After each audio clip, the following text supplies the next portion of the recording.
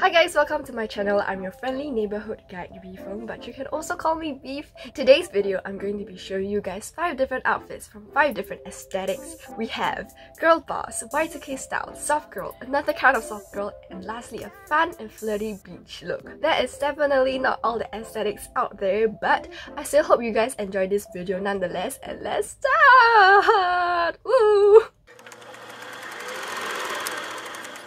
I call this outfit the sexy girl boss look. Not that I'm in any way sexy, but that was just what I was aiming for. I don't think you can wear this in formal settings, obviously because of my shorts, but you can always wear this on the streets to intimidate people.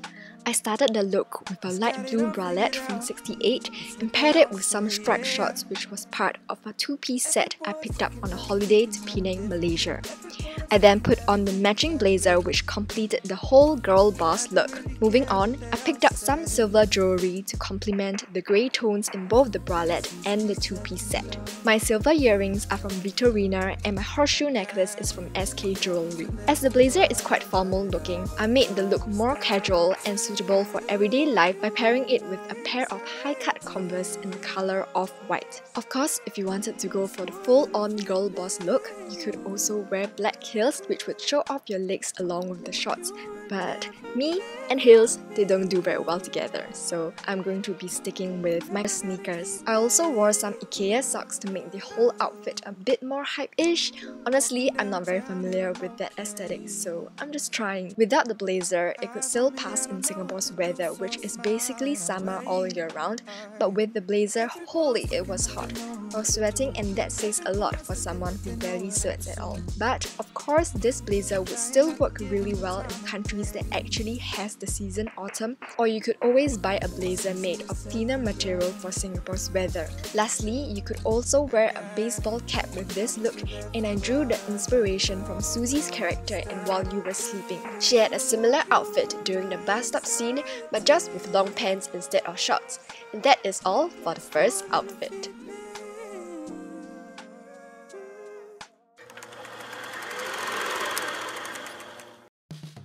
I call the second look Polly Pocket Nostalgia. This is what I envision a Polly Pocket character would wear on a trip to the shopping district. It's as if a pastel fashion unicorn threw up on me. In this look, I started off with a pair of light blue jeans from Uniqlo and a purple off-shoulder top, which used to be very popular back in 2018, but now, not so much. Recently, I discovered that tying the sleeves of the off-shoulder top to form a bow tie in front of my chest area actually made it look more trendy. So that's what I have been doing with these tops. Next, I added a belt to the ensemble to section my torso and legs, as the purple of the top and the blue of the jeans kind of blended in with each other, making me look like a rectangle. I wore the same jewelry as the previous look and accessorized my head with the pink bucket hat from Adidas and a mint bag from Charles & Keith. There really isn't a color scheme to this look, but I feel like the outfit still works as all the pieces are pastel, which really ties the outfit together. If I could choose any pair of shoes to match with this outfit, I would definitely choose a pair of white-heeled boots to complete the Y2K style. And that is all for the second look.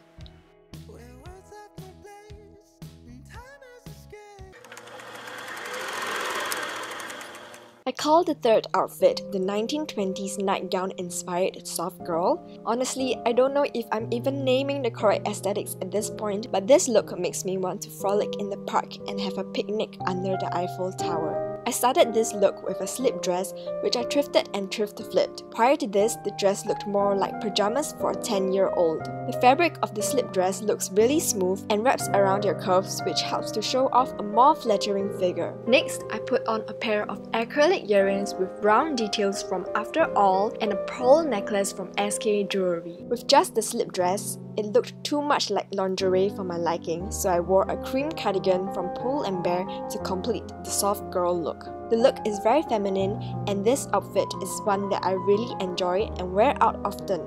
Lastly, I paired the look with a brown handbag, which was actually the packaging of an equally aesthetic-looking Bluetooth speaker from Musen. This whole look looks perfect for a fancy picnic with blue cheese and rare wine, even though the slip dress was only like $3. The day I can go out for picnics again, I'm totally wearing this, and that is all for the third look. I call the fourth outfit bookstore chic. This is the kind of person who has a stack of books at home left unread but still goes to the bookstore anyway just for the environment, and is probably a total coffee snob. This outfit is an upgraded version of the t-shirt under the dress look. Instead of a cotton tee, I went with a thrifted short-sleeved blouse that gives the outfit a vintage style on top of the soft girl look. The checkered dress is from Bugis Street, and I really love the colours of this dress, and the gingham pattern was what actually drew me to it. I paired a brown Charles & Keith tassel crossbody bag which has similar tones as the lines in the checkered dress, making it look more coherent in terms of its visuals. I then tied up my hair and wore my spectacles for the stereotypical nerd look, or as what I like to call it, how I looked like back in junior college. Lastly, I would pair this outfit with a pair of brown leather Mary Janes to tie the brown tone look together. And I guess that it's pretty clear that I do not own many pairs of shoes, but I mean, it's the effort that counts, right? And that's all for the fourth look.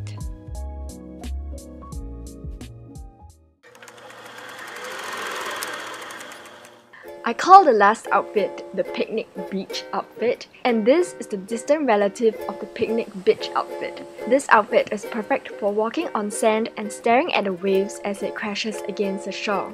In this outfit, I tied a pink translucent scarf that I had to form a tube top. The tube top style together with the flowiness of the scarf makes this the perfect top for a beach look. I wore a pair of white shorts and cinched in my waist using the same hot belt from outfit 2. However, in all honesty, no Asian parent would ever let their child go to the beach in these shorts because the sand that gets into the pockets will be impossible to remove. I then wore a canvas tote that I received as a graduating gift from my biology teachers. I wore a pair of houndstooth block heels to match the relaxing vibe of the whole outfit. This bag is the perfect size for stuffing all your extra clothes if you decide to tread into the water. But if you're not a big fan of getting wet, the tassel crossbody bag that I wore in the previous look will also work well with this outfit. Lastly, if you are someone who is scared to wear just a scarf as a top, you can use the scarf as a cover-up for your swimsuit instead. And that is all I have for the final look.